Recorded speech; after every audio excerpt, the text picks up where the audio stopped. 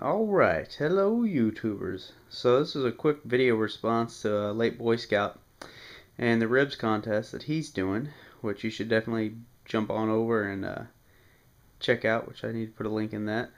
Um, Oddly enough, Crockett20 is doing one at the same time, so it's an opportunity to get it, and it's obvious that Ribsware is trying to get some serious feedback on their bags before they go into a new production line, which is awesome, and a good opportunity for everybody to get one.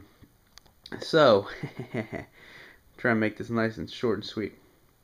So, the question is, why can I not live without a ribs pack?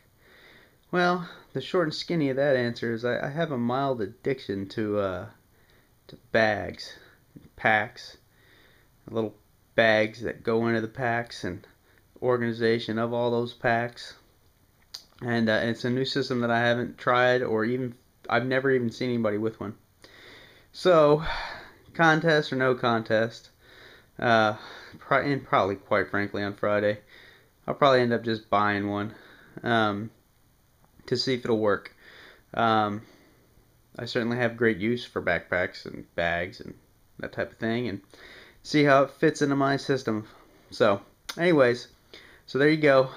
Thanks again, Late Boy Scout and Ribs, and even Crockett20, just because. Yeah, I think it's a good opportunity. I think it's a great chance to get some gear that I think probably has merit. um, and the fact that Crockett and Late Boy Scout, it's not like all of a sudden Ribs approach them and they're hawking their gear. They both had this stuff for a while, and clearly Ribs, appreciated their videos for it, and that's why we have this contest. I don't think it's a situation of, them peddling junk that they got for free.